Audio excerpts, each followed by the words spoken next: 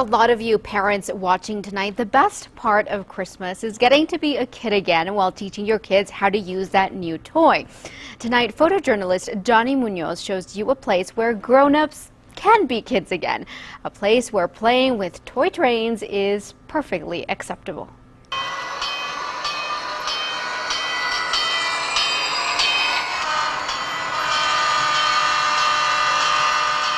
It started in 1950 in Lower Beaumont in the basement by an army doctor. And of course, back in the 1950s, everything moved at the speed of a train. Everybody wanted to know what trains were doing. It's kind of different to kind of see a different kind of hobby because, you know, nowadays everybody's into video games or movies or TV, but this way I kind of get to see an older world kind of play. He really, he acts so much younger, he's so happy. You can really tell it's something he thoroughly enjoys and puts a lot of time and energy into.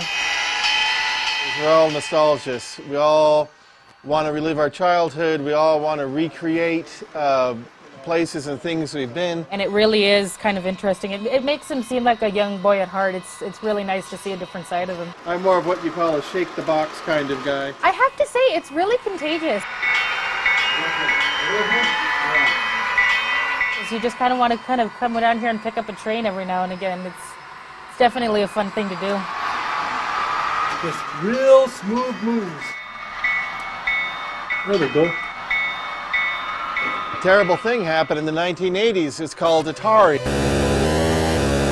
It was called Pong. And we never dreamed what would happen from Pong to Call of Duty or Grand Theft Auto.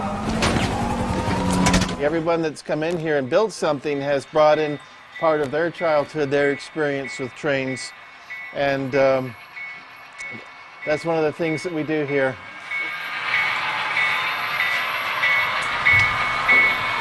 My son got a little tiny train for Christmas. Well, if you would like to check out the model train exhibit, you can do so every Thursday night at 7 o'clock at 6335 Vaughn Court.